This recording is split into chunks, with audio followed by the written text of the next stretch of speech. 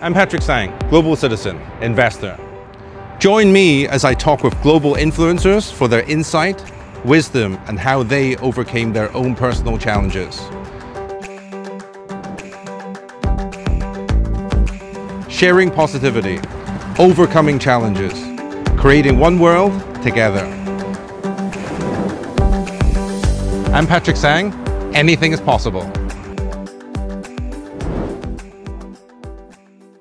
Welcome to another episode of Anything is Possible. We have an important guest, Senator Bob Worsley. Bob, welcome to the show. Thank you. Nice to meet you.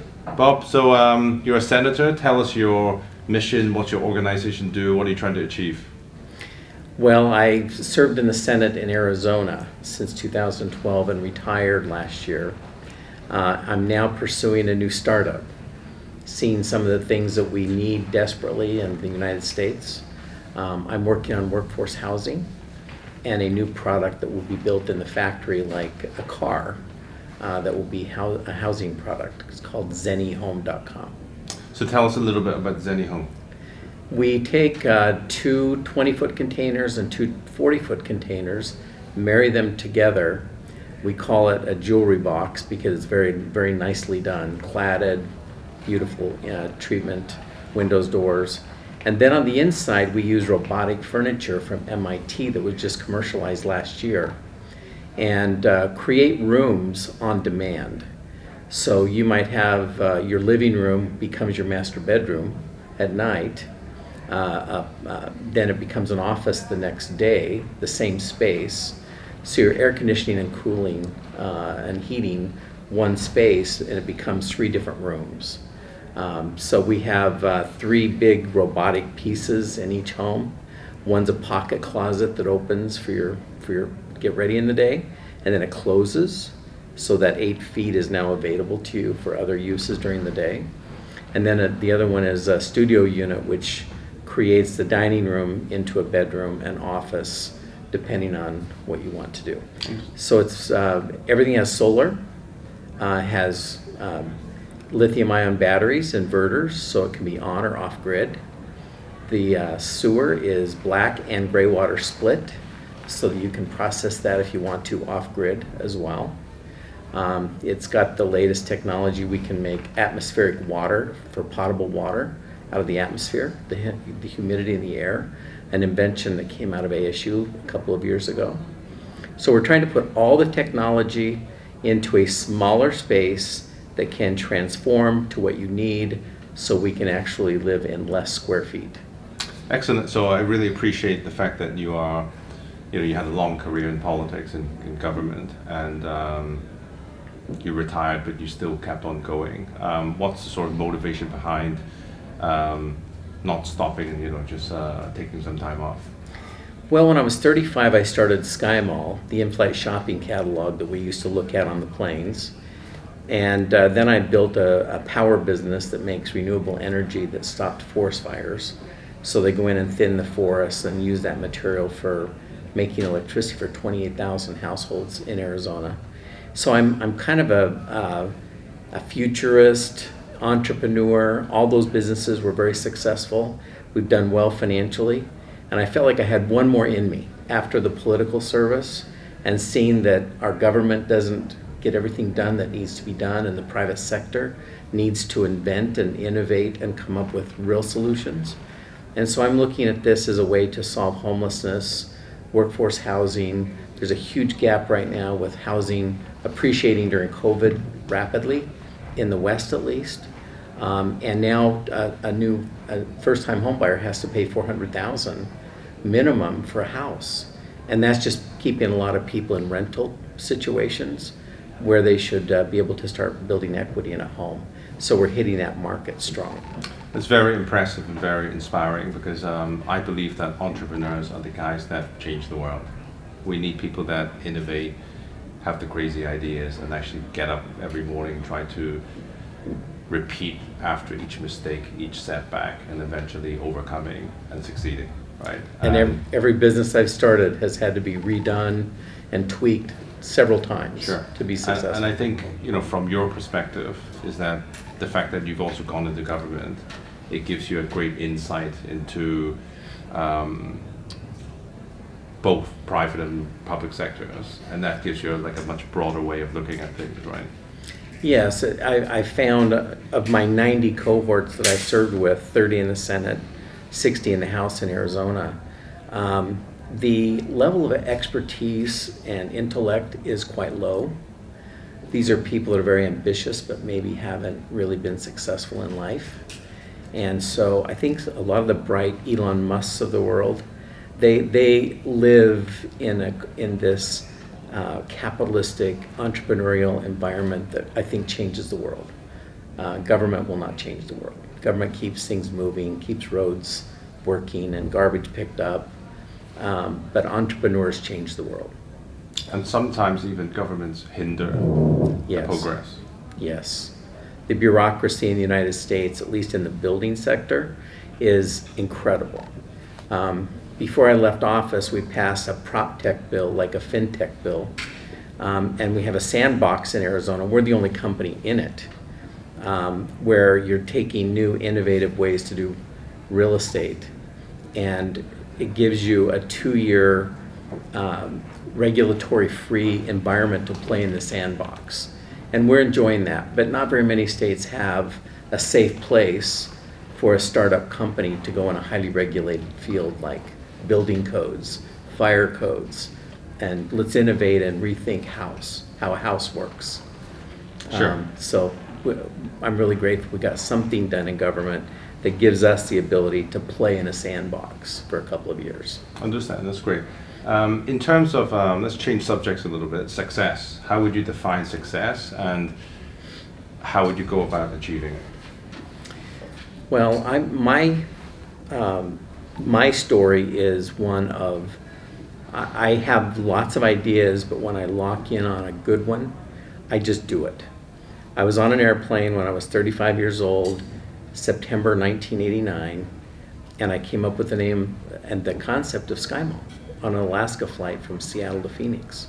By the time I got home, it was on a napkin. The name SkyMall was written down. 1 year later, I was on all airlines for 25 years. And we went from nothing to $150 million business. That was done in 1 year. Call center set up, warehouses set up, printing literally train cars of paper to make all the magazines necessary for the airlines, and contracts with all of the airlines. So amazing things can be done by entrepreneurs in very short periods of time, even if it looks extremely complex. Like, how do I get all the airlines to put my catalog in the seat pocket of every plane for 500 million enplanements a year? So it's possible, and I think entrepreneurs are the epitome of taking a vision and executing it. Ben, thank you for that. That's an amazing and inspiring story, because that's completely demonstrates, epitomizes anything is possible. Anything. Right? Napkin, on the plane, that's amazing. Thank you. In terms of not giving up, is there an example that you can give to us whereby you wanted to give up, very close to, you didn't, and you persevered, and you succeeded? Well, I'll take the first time I got hit in the face was 1994. We started the business in 90. The idea was 89. In 90 we were in business, but the idea originally was to have a catalog of catalogs as a mall in the sky. You would use the airphone for a free call, and then the product would be waiting at the airport. Oh. Very complex. We had robotics, picking merchandise. And maybe a bit ahead running of your time, perhaps? Ahead of my time. Yeah. Robin Leach thought it was the best idea ever, did a big show about it. It was great to be interviewed by him. And so it was very sexy, but it was a very bad business model. So in September of 1994, we had lost $13 million that year trying to expand into more airports. Okay. And my investors called up, my 2 investors, and said, "We love you, we love the idea, but we don't want to put any more money in the business. We haven't gone public yet. So my two lead investors that had put up $25 million said, we're done. We don't want to put more into it. And so I was faced with my two almost best friends, and they said, look, we think you did a great job. You can lock the doors, close the business. We don't need to do a bankruptcy, nothing like that, but we're just done, and we're okay if you stop. I had no money. I was just a young 35-year-old kid, now 39. And I went through a catharsis of, do I stop? And having those people that trusted me and put money in it was very difficult. But I went home and said, no, we're not going to stop. We flipped the model and said all of the companies in our catalog already have warehouses. People are complaining about schlepping more stuff home from the airport. Why don't we deliver it to their home or to their office directly from the catalog company, like dropship, and we won't have to have inventory. And then the cash model went to what we call a negative, from a negative cash flow to a positive cash flow, because we charge the credit card when they place the order. We let the merchandise get shipped from the other catalog company. They want us to be paid, they want to be paid in 30 days. So we're actually generating cash as we grow faster than having to buy merchandise and having negative working capital. We went from losing $13 million a year to making $2 million profit the next year. We went public, and then we sold to Rupert Murdoch in 2001, 52 days before 9/11. Our planes, 14 of the 19 terrorists that crashed the planes had been shopping from us, and we had been selling them and shipping them merchandise. We gave the FBI a dossier of credit cards, addresses, where these people had been taking test flights and buying SkyMall to just stay busy so they didn't look suspicious to the passengers around them. And all of that happened because I didn't quit. There was a chance to quit. Everybody said, you have our permission to quit.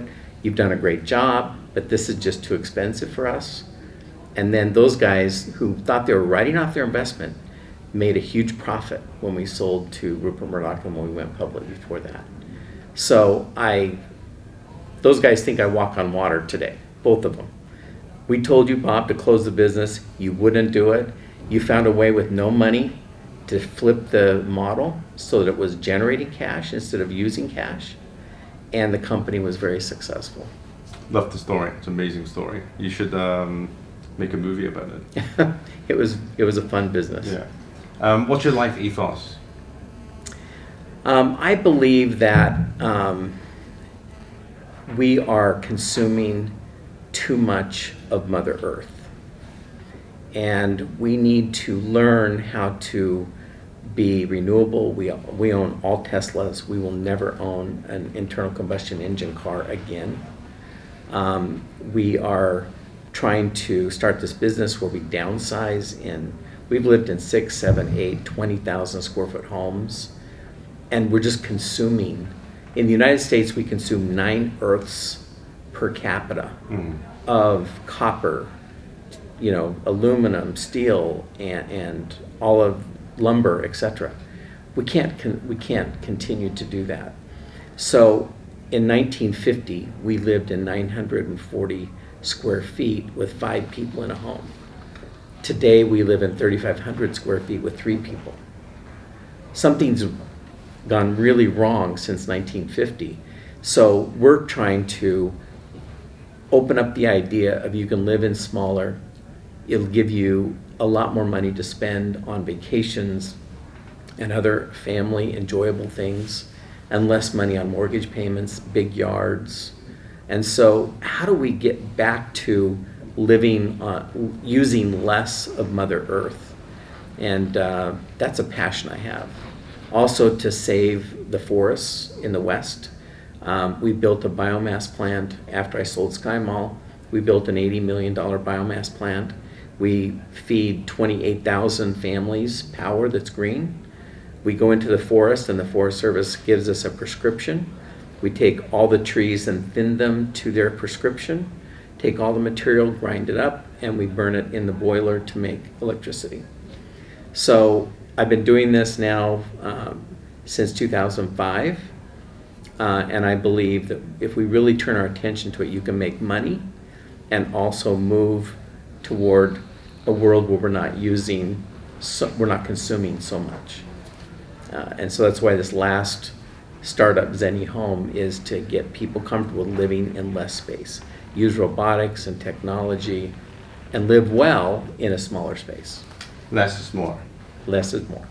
I'd like to make a comment on what you just said. It's like, you know, through our investment, a lot of people tend to misunderstand or have a misconception thinking that impact investment or sustainability has to be mutually exclusive with profit making. No. So I just want to reaffirm that, you know, it's very inspiring to hear that, you know, you're one of the also allies that know that, you know, we can still invest into sustainable, good quality, purposeful projects that can not only save the planet, do meaningful things, but on top of that, as entrepreneurs, we want to make money, but we can do it along the way. One thing I'd like to add to that is to have fun along the way. Absolutely. You know? Yes, our biomass plant is, I joke with my family, but it's like an ATM. It spits out $3 million a year. And we just got extensions from the utilities until 2033. So this will be 25, 30 years of our life that the business it's operating every day, 98% of the year, all day and night, and it's just making a profit. Cash comes in from the utilities on the 21st of the month, APS and SRP, pay half and half for the power. It makes money. We have 50 people employed. We pay union wages. And so everybody likes working there. They have great jobs. They're very safe. And we make money. And it's a good thing for the environment. It's a win, win, win, win, win. Right? The watershed, the air quality, everything wins. So on Anything is Possible, our mission is to share positivity, to overcome challenges, and to create one world together where we try to eliminate prejudice. We want to encourage diversity and inclusivity. What is your number one advice that you would share with the younger audience, especially young entrepreneurs and business leaders? Well, I'm also passionate about immigration and multiculturalism, and I wrote a book this last year called The Horseshoe Virus, and it talks about how the state of Arizona was deeply racist, and for that reason I joined the Senate, and I took out the Senate president who was passing all the bills that were trying to get rid of Hispanic immigrants. And so I tell my kids, I have 6 children and 31 grandchildren. Wow. We've been married 43 years, my wife and I. And I am so proud of my children and my grandchildren because the level of racism is dramatically reduced in the new generation. I don't know what happened, if it was television or school education, but the level of, I have a daughter that's a redhead, a beautiful redhead, and her husband, really great guy. They were there in Salt Lake City with Black Lives Matter, with the black community, you know, last summer. Good for them. And standing proud in front of the crowds, cars honking, some people flipping the bird. And they were standing there saying, this is wrong. And that generation is so exciting because they are embracing diversity. They do know that regardless of your race, the color of your skin, your sexual orientation, your intelligence and your ability to contribute is equal or better than one that would be embracing racism and these crazy theories of the past, eugenics, and theories that the blacks were not as smart as white people, and you know, all these crazy things that we believed in the 19th century, the 20th century. And so I'm really excited for this new generation to embrace the beautiful, and I think America is great because we are multicultural. When you go to China or Japan, it's homogeneous pretty much.